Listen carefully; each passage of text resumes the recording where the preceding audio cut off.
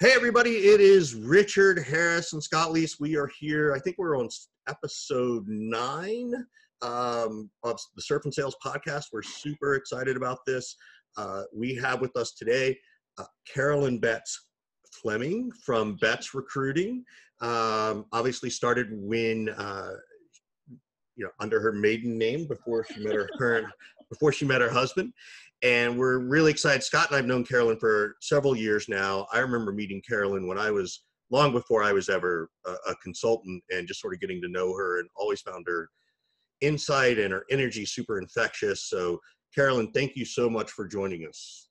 Thanks for having me. It's fun to be here with you guys. Yeah, good to see you again, Carolyn.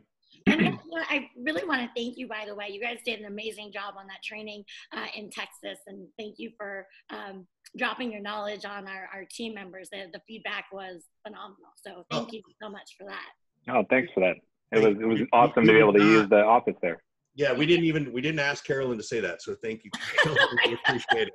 It's not a plug-and-play podcast, but so Carolyn, I think a fun place to start often is sort of the origin, right? Like going way back before you created Betts Recruiting. Like, what was your last job before Betts? And then what made you go, wait a minute, I can do this better? Yeah, well, I'll go real fast a little bit before that, because it'll show how old I really am. My first job out of college was selling Yellow Page ads in the book, like when they had the actual book. So that was a hardcore hustle sales job, learned a ton. And from there I fell into recruitment, and I worked at another boutique for about 4 years. And then I took my media-ish experience and recruiting, and I went to careerbuilder.com, and I did enterprise sales there for a couple years. And great company, awesome, much larger company than I'd been with in the past. Had an opportunity to sell, into large organizations, complex sales cycle, multiple decision makers. And, but at the end of the day, I just really missed recruiting and building those solid relationships on both the talent side and with the companies. So when I did some soul searching, actually, this is kind of funny, 10 years ago on January 1st was my first full-time day running Betts Recruiting. So wow. It's been a really fun, long, interesting ride. And so what was, I'm gonna ask, do you remember what day one was like? January 1st? Like, what were you like building a logo? Were you deciding on a name? Were you like, oh my God, what am I doing? Like, what was do you remember? Well, I think anyone that starts their own company, when you're working for a larger organization, you tend to get your ducks in a row a little bit before, go time, full time. So right. I had the logo, I had the website, I had all that stuff, but I made a huge mistake. And because my boss knew, that was my last day. I'd given my notice long before. But I decided that day on New Year's to but you used to be able to take all your contacts from LinkedIn and send a mass message. So I did that. But he hadn't told all the people at CareerBuilder yet that I was leaving. And so all these executives and literally everyone I was connected to on LinkedIn gets this message about me starting Betts Recruiting. And anyway, I got my hand slapped there, but was really no longer in it. It was your what were they going to do? You were leaving. But, I know, but you don't want to burn any bridges, right? And I just, you don't know what you don't know. This actually is a great segue, right? Because Scott and I talk about this a lot, and I think we even talked about it in Austin, is who owns your LinkedIn, right? That's Carolyn's LinkedIn. Those are your contacts. They're not your company, right? Yeah. What do you got, just out of curiosity, as we talk to whether you're on the recruitment side, a hiring manager, or you're a rep, or you're a manager looking for a new gig, how do you guys coach people on leveraging LinkedIn in that job moment? And it could be, there's a couple answers. It could be that, hey, before you start the actual thing, go update LinkedIn this way, make sure these notifications, whatever. How do you guys coach people on that? Yeah, I mean, I think, and one of the things that, the topics that you guys have brought up are is the resume dead? And I don't think it is. But the first thing that people look at when they're considering you as a candidate is generally LinkedIn, right? They look at your picture and how you present your experience, try and they write their own story about what it is that your background looks like, right? They generally see, okay, did you go to college? If so, where? When did you graduate? And then, what information can I deduce from that? What was your first job? How long did you stay there? Where did you, and they really write their own story of what your career path was. And so I think the more information you can have on there, the better. And, and there's also this debate that goes on in the world out there of, as a salesperson, do you put your sales performance on your LinkedIn? And how do you advise people? Do you tell them to do that? Yes or no? I think you want to be pretty, because when you're in sales, your customers are looking at this too, right? And I see these things where it's like, I crush sales, blah, blah, blah. And that's, not the consultative sales person that a lot of customers are looking to do business with. So my recommendation is there's a tactful way, right? Exactly. So I think tactfully putting your sales performance on there, top performer, President's Club. I don't think we need a quarter by quarter, play by play. You can save that for your resume or for, other recruitment oriented platforms where you can, really, that it's not customer facing, because LinkedIn is everything to everybody, right? You have your customers, you have your prospects, you have your clients, you have your employer, and you have, potential employers out there, and, probably many other categories. So you want to make it appealing to everybody in all those different senses.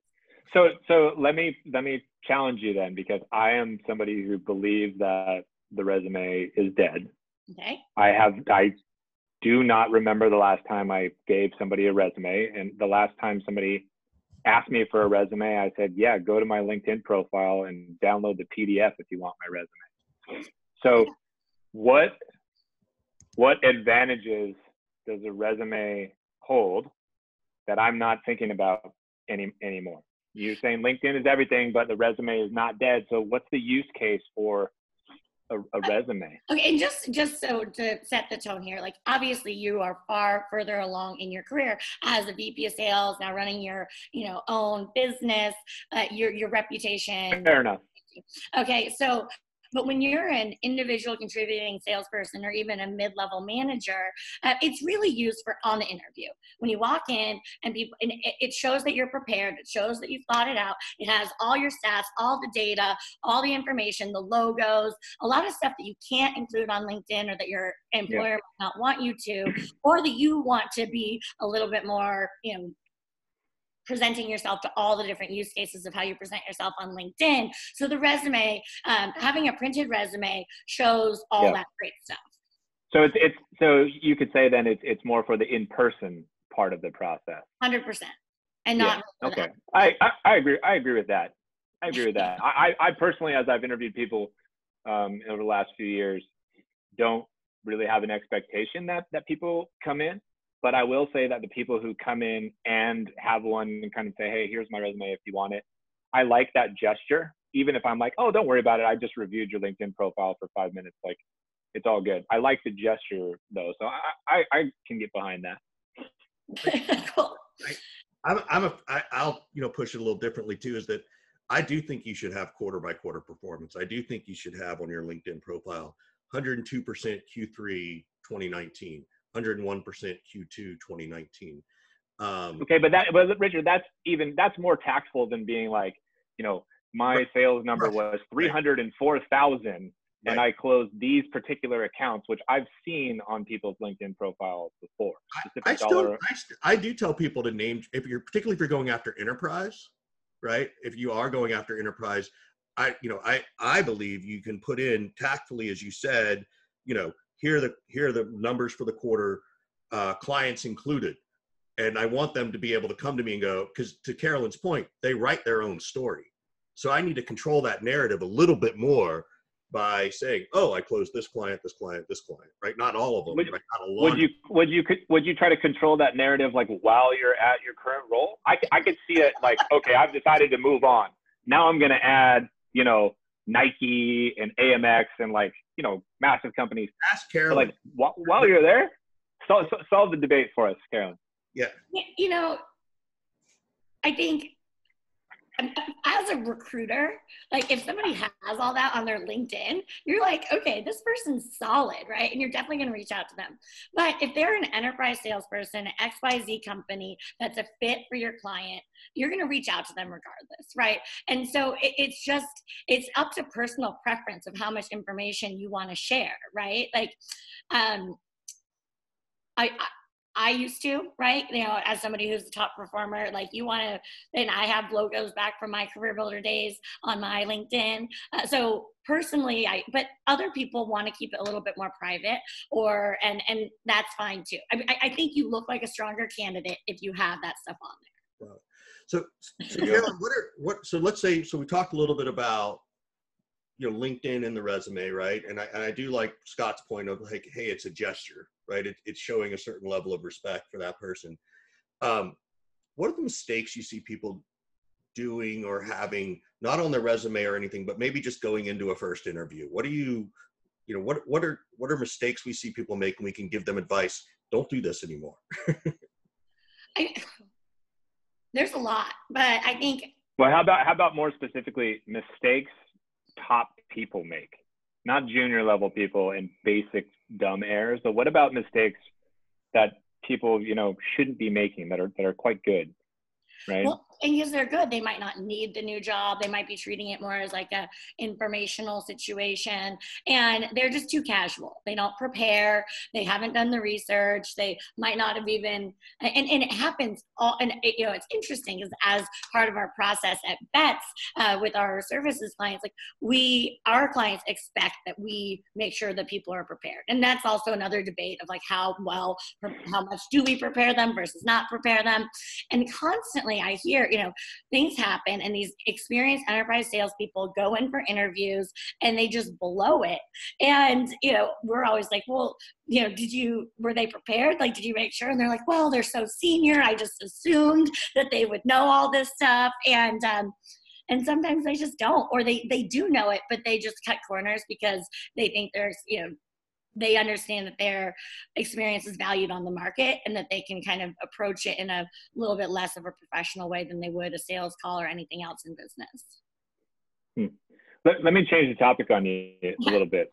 Talk to me a little bit about the differences in managing a pipeline as an individual contributor at Yellow Pages and Career Builder versus managing the pipeline, you know, when you were first building your business, and managing the pipeline now in recruiting versus like account selling, or maybe it's the same thing to you.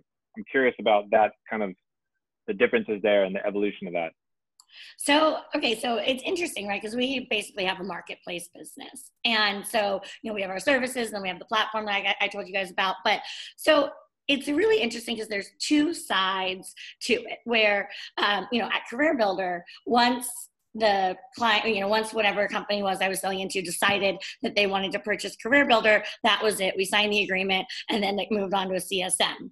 In recruiting, it's a lot longer of a process, right? Because first you have to identify the company. They either come to us or we figure out that they're doing a lot of hiring and would be a good fit within the market that we work in. And then like once they sign, that's when the real work begins, because then we have to go hunt and pitch all the candidates, etc. So, you know, we have a pretty complex way that we track things. And we actually at Betts have different people that bring on the companies and then different people that find the candidates and manage the relationships after the fact, because it is kind of a different sale. So, but for us, like, so that the BD part of the sales is tracked pretty basically. And there's no, well, you know, there's an engagement fee, but the real economics are more on the back end of once we get the talent on board. And then, you know, with the platform, it's very much like the Career Builder model where you pay for access and that sales model. Now on the back end, we do have the CSM model to make sure that, you know, the client's happy and interviewing, et cetera. So it's a lot of different moving parts, and it's a lot more complex than a typical SaaS sale. And what about at the beginning as you were growing the business, right? So I'm going to assume, you know, you're on your own January 1st, you know, 10 years ago, you're hustling to get all these accounts, and then you're, you know, trying to fulfill these accounts. What are some of the ways that you manage to manage that pipeline, and we're able to keep growing and keep building your pipeline and growing and expanding your business. I ask this as somebody who's, re-emerging as an individual contributor, right? Because I've gone into business for myself now 3 months ago, and I'm like, oh yeah, I have to keep building my own pipeline now. I don't have a whole team, doing it for me. So I'm selfishly asking this question, I guess, for everybody else out there who has the same kind of challenge. How did you do that? Yeah. So that's the reason why Betts Recruiting is not a one-person shop anymore, right? We have well over 100 people between our 5 offices, because it's a lot of work. And so you always have to find in recruiting the customers first, right? Who's hiring, get them to sign, but you want to have enough customers as well that, especially back then we were just contingency. And so, if somebody changed their mind, or hiring plans changed, or they went internal, whatever it was, you want to make sure that you can send these candidates multiple places. So it is like it's running a marketplace business where the pendulum always swings, and it's never a perfect match, right? You either have too many clients that really want all the candidates, and clients always want more and more candidates, or not enough companies. And then, you have a lot of candidates that are really strong, and you want to make sure that you find the companies. So, but in the early days, it's all about getting the logos, the companies on board, because when you have good clients and cool companies that are doing awesome things with great leaders, then the rest falls into place. Scott, take notes on that. You know what you need to do now. Can you translate that? I'm gonna re-listen to this episode like 50 times. Exactly. And I haven't mentioned this earlier. I'm going to be in Austin next week. If you want to get lunch or something, we can go deeper on some of stuff. Done. What are some of the myths about recruiters that need to be dispelled, right? So I'm a huge fan of recruiters. Like Scott and I are both like, oh, if you're ever looking for a new job, like absolutely go get a recruiter. Let them do a lot of heavy lifting for you, right? They'll give you some coaching. They'll give you some feedback. They'll tell you what to update on your resume, your LinkedIn profile. They'll teach you about who the company is. But what are some of the myths that y'all run into, or the, that we could help dispel for people who may be thinking about recruiters? Okay. And are we talking about on the company side or on the talent side? Why not do both? Okay. Sure. Well, I think the company side, it depends on the size of the company. Most hiring people, like, VPs of sales managers, et cetera, love using recruiters, right? And especially in sales, because they understand that the economics are aligned well to have somebody go execute for them. Also, the specialization. However, as companies get bigger and they bring in in-house recruiters, there's sometimes a conflict between internal and external recruiters, who does what, and so the myth there is, I think that things just have to be set up a lot more cleanly in the beginning of who runs in what lane and what we're doing, what you're doing, et cetera, so there's not conflict there. And I'm trying to think if there's any real myth, but as these companies get and I do think there's a myth that goes around that I hear from sales leaders that, internal recruiters aren't as good as agency recruiters. And it's, internal recruiters are awesome, and they definitely serve a place in an organization. What I see happen very frequently is it's like this, injection. Oh, hey, we hired an internal recruiter. All of our dreams are, coming true. This person's going to get all these hires. We're going to save so much money on all these different things. And those people just aren't really set up for success in what it is that they're looking to accomplish, right? They'll have like 100 open recs and 2 people, and it just doesn't really work that way. There's a lot of work that goes into it on the back end. Yeah, the challenge I see on the internal recruiter is that they're often then inundated from marketing, engineering, and sales, and they can help manage a process, but they can't become experts at what's a good engineer, what's a good salesperson, right? Until they've done it enough times, right? Unbeknownst, people are probably going, oh, Richard and Scott probably hired Carolyn once at some point. Well, I'll be honest with you, I know Scott. Scott has never used a recruiter, but that's because Scott's got a degree in psych. He's got a degree in psychology and human learning. I don't think that's the reason why. So, but I know Carolyn's been like trying to get Scott to use them, and he's been at organizations big enough. But you know. Yeah, actually, Scott, after you left Qualia, they signed us. There you go. We've been doing so much business with them lately. Yeah, that is Carolyn's version of "fuck you" to Scott right there. Well done. Well done. Like, there's certain levels of ability to execute on sales hiring. And Scott, like, you're the top 1% of leaders out there that really understood of building an employment brand for yourself, what coming to work for me is, getting the referral. Like, you did a really, really great job. And it's just, some people are better at it than others. And other people focus their energy elsewhere, right? They might, and yours is really big on team. Other people are more external with helping with deals or whatever. But I think in an SMB type sales environment, what you were, with the transactional type of model, it's all about building the right team and people that are willing to grind for you. I just got our headline to get people to download this. Hear how Carolyn told Scott, F you. Right? Yeah. She pays me back after a decade of avoidance. That's right. Okay. So, what about, I have a myth. Maybe it's a myth. I'm curious what you think. And hopefully it's not too controversial a statement, but it seems to me that, it's definitely not, it's definitely true that there is a gap between women and men in sales, right? That gap seems to disappear almost on the recruiting side. It feels like there are significantly more women in sales on the recruiting side of things. Do you agree? Is that an accurate assumption on my part? And especially, right, when you look at our company, and I've been working really hard to try and have a more 50-50 or at least 60-40 organization, because right now we're 80% women and 20% men. And what I think happens is it's really, motivated women want to work for other women, right? You see women in leadership, women moving up in their careers, women making lots of money. And that's attractive, right? And it's like, okay, well, if they have all these other women that are really successful, then I have a good chance of being successful. So I attribute it to that, right? As a female founder, it's going to be an attractive opportunity for other women.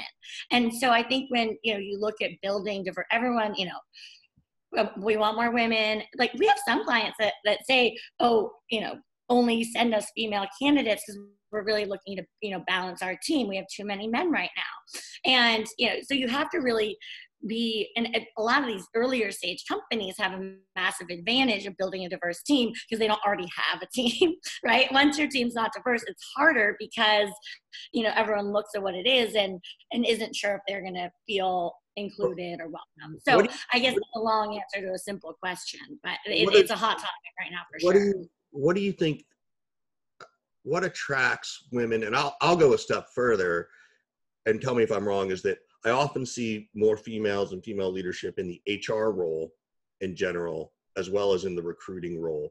And is it just because that's how it's been for so long, kind of almost like, well, teachers often are predominantly women, so women gravitate to that because there's one, like, is it, and I hate to be, I'm not trying to overly, I don't want to be inappropriate around it, but it's, that's how I see it. And maybe I'm just blind because I am a guy. I don't know. Like, it's a hot topic for sure.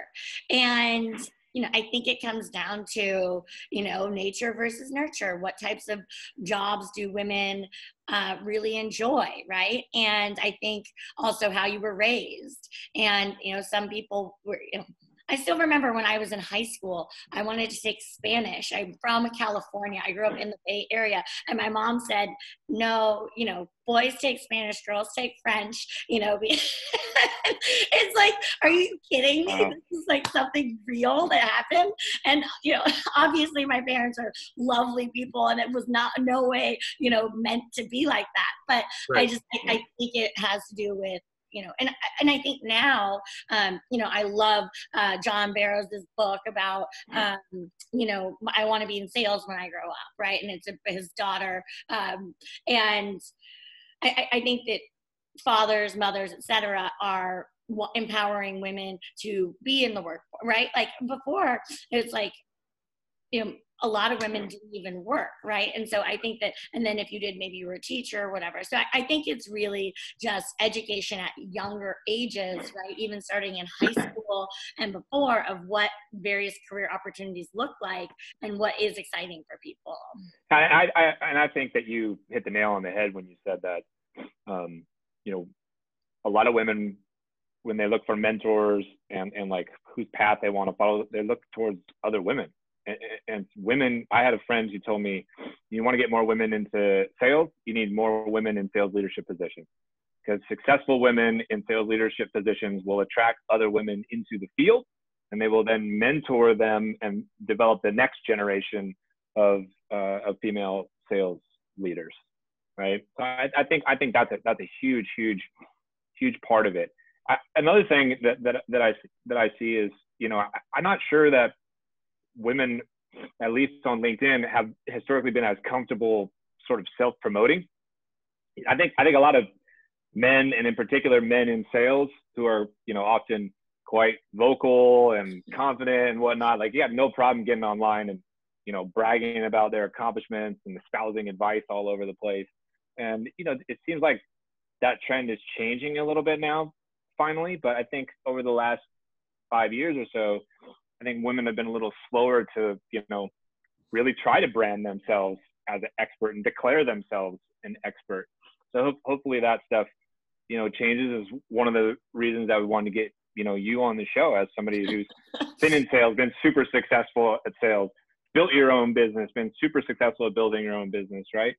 So hopefully, we can kind of keep pushing the envelope and get some change going. Yeah, I definitely agree with that, right? And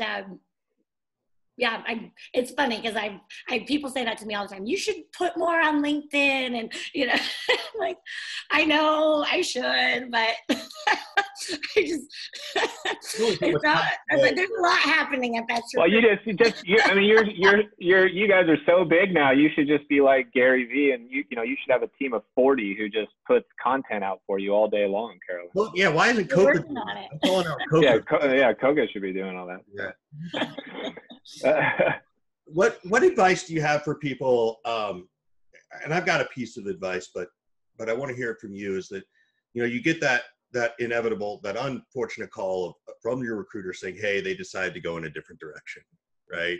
Because it happens a lot, and there's rejection in sales. We all know it. What advice do you give to people to prepare to hear for it, or when that happens? Like, is there some coaching you can give to them as they're working with the recruiter about how to handle this better, or just as a human, how to handle it better? So our business is all about building long-term relationships, right?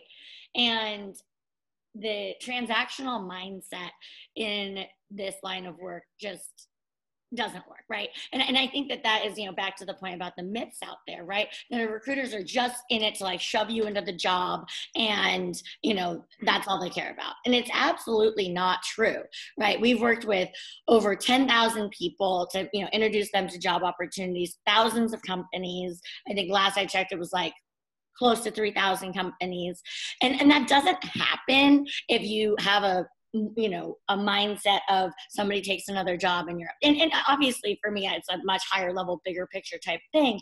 But for the recruiters as well, the relationships that you build at Betts, internally, externally, with your talent that you're representing and with your clients, are, a foundation that you will build upon for the rest of your career. So having a transactional mindset, so it's kind of the bigger picture, right? And if you have a full pipeline and you're doing all the things that that you should do, and you're working with lots of candidates and they're very strong people, losing that one deal isn't a big deal. But it's when you're like, this Hail Mary situation falls through, it really is more of a lack of building the right pipeline and having a good pool of talent that you're working with than this one-off situation. What about the candidate? What advice can you give to the candidate who's getting that call? Carolyn's calling me to say, hey, Richard, Oh, sorry. Okay. You love me, we have a good relationship. They decide to go in a different direction, right? Yeah. Well, the good news is we generally have lots of other opportunities that we can use them to.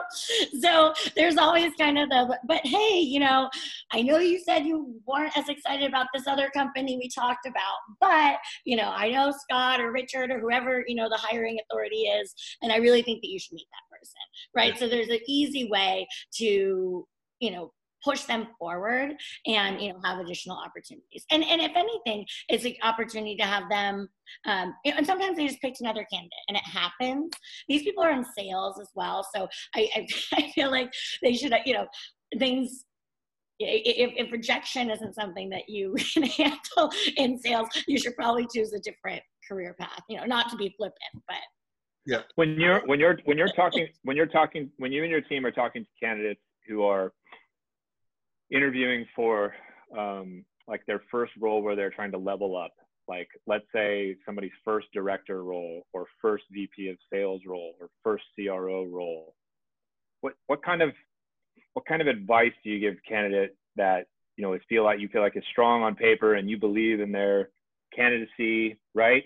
But they're maybe struggling to land a role. Maybe how do you guys help them tell their story? I'm thinking about a couple people that I know who are in this exact position who can't quite seem to land that next level up role, even though I feel and they feel like they're ready for it. Well, and the easiest way to do that is internally, right? You've proven yourself. People see how hard you're working. You have, you work with mentors or whatever it is. You already are doing the next level job. So when that job opens, you're the first person. Now, in some companies, they're not growing as fast anymore, or there's other people ahead of you for those opportunities, and you might have to leave that company to find what's next. And I think I'm thinking about those kind of scenarios. Yeah. But I wanted to make that point, right? Because I think a lot of people, or even if you want to we have people that want to transition from, sales into marketing. It's like, okay, none of my clients are going to hire you for that. Like, my clients want me to find experienced marketing people, right? But if you at your current, can you repeat that sentence again? Because I can't tell you how many salespeople are like, well, I really want to end up going into marketing. And then they're like, oh, I can't get a marketing job. Say that sentence again. I think she said, no, my clients are not going to hire you if you're in sales and you're looking for a marketing job. It's true. They want people that have done the marketing job, right? And so the easiest way to do that, though, is internally, right? Like, find somebody in marketing, but this is not the point of this. So, so my recommendation is, mentors, right? Finding people from former companies that you've worked with that have made those moves, understanding how they made it happen. I can tell you, most of the time, we do have some clients that will hire AEs as SDR managers, because the SDR manager world out there is, everyone needs them, and there's just not a lot of them out there, and they don't really want to hop around. So there are some, that's one kind of way up that I see from sales into leadership. And then the sales path, doing the SDR to AE to enterprise is a little bit easier than the leadership jump. What kind of advice do you give? And I think we know it, but I'd love to just hear from your perspective. Maybe you are that young, that person who just graduated, right? It's January. Someone may be listening to this in June. They just graduated, and they want to get into sales. And maybe they haven't had it, maybe they didn't go work at, I worked at the Gap. I at least had some sales experience when I first started. I worked at the Gap too. Did you? Oh, did you? Okay, you too. I never had a retail job. Retail is also known as consistent inbound sales. But what kind of things can they talk about to promote themselves as, hey, I've got the right personality? Because sometimes it just comes down to personality that early in their career. Okay, so your Gap example is fine, but like, I remember, it's going above and beyond, right? Like the Gap, if you had the number one, they just want to sign up everyone for Gap credit cards when I worked there, and you got $1 per one. And so I was just like trying to get every single person to sign up for the credit card. So you want to tell that story, right? Or what other things that you've sold. And TK, who was the founder of CowDApp, sold to Marketo, and great guy, he used to always ask, and I ask this a lot on our interviews, and I train my team to, tell me about the first time you ever sold something. And it doesn't have to be as an SDR or whatever, right? It can be, magazines or whatever it is. But the more creative and the more you can talk about how you were better than everybody, worked harder, all of those things, that'll really give you a leg up. Go ahead. Yeah, I was just gonna say, I've always taught people to say, talk about the first time you sold your parents on letting you go to Mexico for spring break in college, right? Like that's probably the biggest close. I would never get hired because I was never allowed to go on those trips. Yeah. What did your parents know about you, Carolyn? Like, all her mom knew is that she was going to French class. Right. You can't go to Mexico for spring break. You know French. We'll send you to Paris. I did go to Paris though, so that was good. It's actually kind of better now that I think about it. But and then the other thing is like reading up on the industry, right? There's so many books and all the content that you guys are producing, and there's a lot of people that are doing this of being a student of what you want to get into and being able to speak to that when you meet with people as well. Yep. Tell us a little bit more about what Betts has got going on. I know you guys have made a big addition. That's we certainly don't want to turn this into a pitch, but I think it's super valuable for people to understand. You've said a couple times services, right? People probably hear services from recruiters all the time, and I know you guys have done some stuff that's different. So please feel free to share with folks what that means. So it's really exciting. So just not to get too, but a lot of times as companies get bigger, and most of our clients do, they're well-funded, they tend to move from using external partners like us to internal recruiters. And then a lot of times they'll, kind of on again, off again relationship. But they always said, you guys should build a platform. So what we did over the last 2+ years, so we just launched it in Q4, but this has been a project I've been working on for quite some time now, is that we developed a platform. So salespeople can go on, put up all their stats, everything they've done. It's called Betts Connect. So if you Google it, it's pretty clear on the website of what exactly it is. And then these companies, so we're basically selling into larger companies that have, fully baked internal recruiter teams that can then go in and access all of the active and passive talent pool that Betts is working with, which is, we've worked with over 200,000 people in the course of, Betts, and we have about 100,000 people in there with really rich data, and then they can go in and opt in to have these companies be able to access them with either active, passive, or we're starting this new setting called Make Me Move, where you're really happy, but hey, if a better opportunity comes along, it's a little more passive than passive, I guess. And that's it. So companies now pay a subscription to access our rich talent pool and all the data. And we do have a little bit of account management, but definitely not as much as our hardcore services business. So are you saying, and I want to make sure I understood it. So if I'm a rep, right, and I'm like, hey, I just hit my 4-year cliff January 1st and I need to start looking or whatever, they could go and actually just upload their profile? Yeah, well, they have to talk to somebody on our team. So we build out, in tandem, we build out their profile. We just, make sure everything seems legit. And then it goes live once they opt in to have their data be accessible. And it's only Betts clients that can view it. So it's not like your current employer will be able to see that you're doing that, and it blocks from there.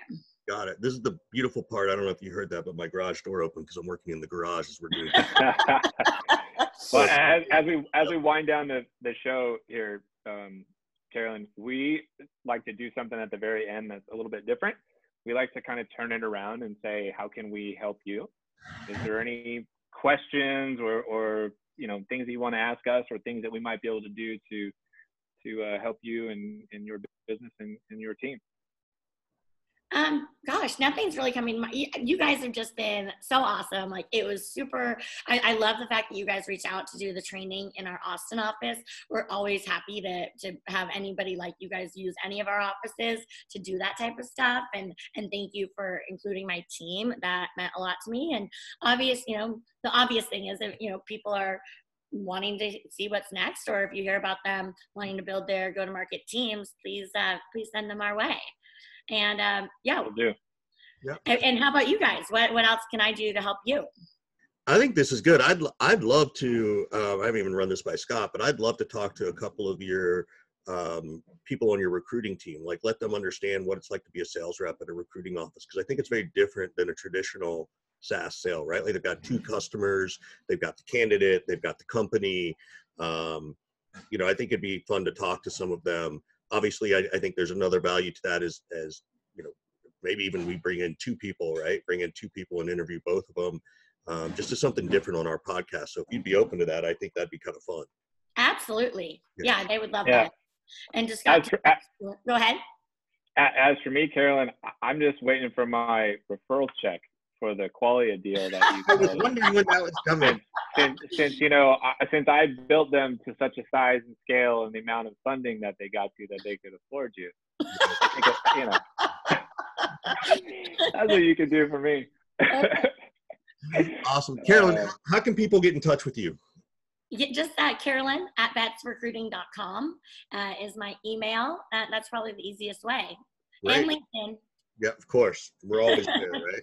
So, Carolyn, thank you so much for coming on. We really, really appreciate it. It's been super fun and valuable, and appreciate all the insights. It's been really great. Thank you. Awesome. Yeah. Thanks for having me. I always enjoy talking to you. And if you're in Austin next week, I'm going to reach out to you. Yeah, I'll shoot you a text. All right. Thanks, Carolyn.